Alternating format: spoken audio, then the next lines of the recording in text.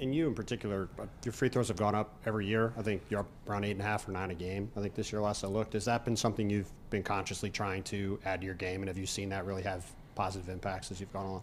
Yeah, like I said, I've worked on my body a lot this summer, and physically just feel a lot better. So, reading the game as well as just being able to attack the basket, much more physical than, past years, to kind of gain an advantage and, get the contact. Jayson Tatum is a superstar. Now, obviously for you guys, that's a duh statement right there. Emster, what does that mean? Why does it matter? Well, Jayson Tatum was somebody I had more so at the 10 or 9 range coming into this year. And what I wanted from him was very simple. Jayson Tatum has the frame and the build to be much more assertive and aggressive at the rim and get to the line. And this season, he has done nothing but what I needed him to do. So right now, Jayson Tatum is currently shooting 81% at the rim, which is a 9% increase from the year before at 72%. And then from 3 to 9 feet, he's currently shooting 47%, which last year he only shot 40. And right now, Tatum is taking advantage of his size to get to the line, as currently he's attempting 9 free throws a game, which is a career high by a long shot. Last year, he had only attempted 6. And right now, we can see that from Tatum averaging 32, getting to the line more is obviously going to help his scoring. Now, Jayson Tatum is a top 5 player in the NBA, at least right now. So go ahead, guys, like and subscribe, and let's get into the film breakdown to show us why Jayson Tatum is playing like a top 5 player right now. And in this first clip here, we're going to see the Celtics against the Cavaliers, in which Tatum is in the corner guarded by Dean Wade and goes for a cut and immediately puts his hand out, as you guys see right here, calling for the ball to then again get a strong finish at the rim. This clip here, we're going to see a screen set for Tatum that he uses to shoot, miss, and immediately get the rebound. But notice the Cavaliers defense has struggled to set back. Donovan Mitchell's feet aren't planted, so now he's stuck trying to get up to Tatum. And Tatum right here, instead of doing what he normally would do, goes for the strong finish instead of trying to draw contact for a foul. This shows Tatum's increase at finishing and how this is helping elevate his play to a top 5 player. And right here off the double screen, yet again, Tatum steps on the gas and goes to try and take advantage of having a one-on-one with Karis LeVert at the rim. And again, instead of trying to draw a foul, goes for a strong layup, showing a change in mindset and play from Tatum that's been needed. And right here, you see some nice playmaking from Tatum, kicking it out to Brown. And what Brown does here is even better, because Tatum is wide open in this corner as he's got the man jumping, and you got 3 men on the inside. Kicks it out to Tatum, wide open, who obviously is going to knock down the 3. And in this clip right here against the Memphis Grizzlies, we see Tatum take advantage of Dillon Brooks, who obviously hasn't been set up. And you have the rest of the Grizzlies defense here with Brandon Clark, Desmond Bane, and John Morant more so just looking forward, and Tatum takes full advantage, going at a full burst of speed, cutting to the rim for an incredible alley-oop dunk.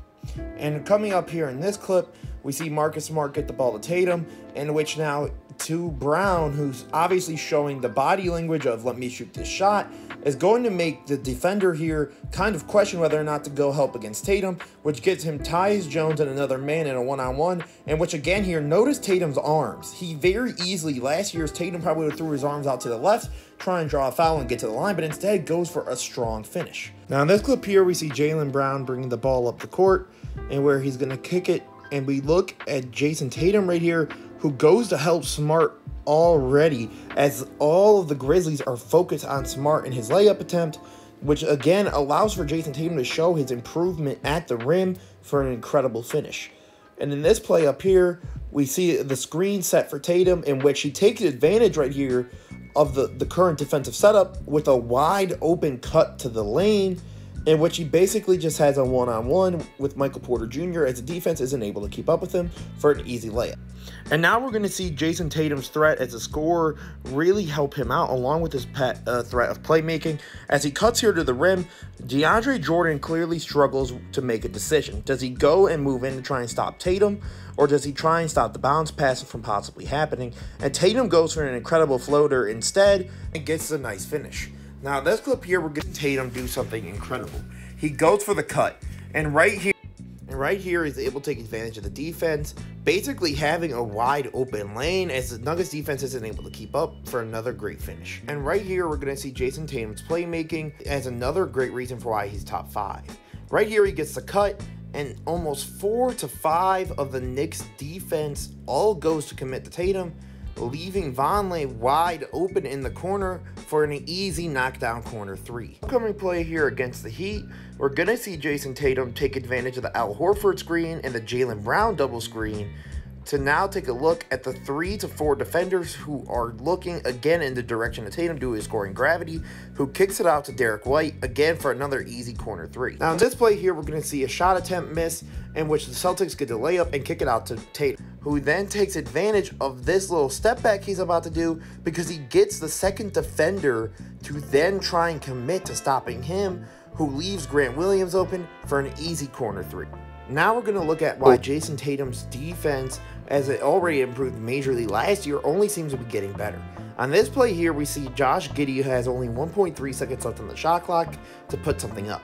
Tatum perfectly anticipates the shot to go and reach it and get a nice block to go and try and get the dunk.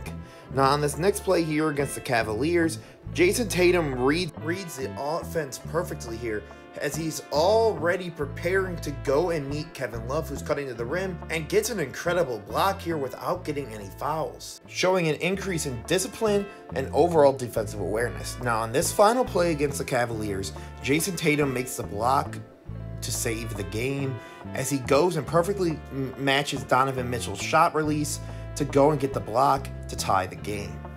Jayson Tatum throughout these clips have shown you guys that there's a very obvious increase in skill. His finishing ability has only gotten better.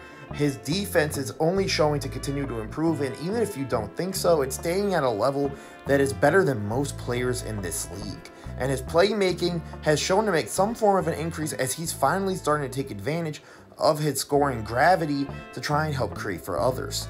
All of these factors combined with the numbers and just the overall increase in play shows why Jayson Tatum should be considered a top 5 player in the league, at least right now. And again, leave a comment. Let me know what you guys want to see. Do you agree or disagree? And where do you want this community to continue to grow? Thank you all. This is Emster Knows Hoops. Have a good one.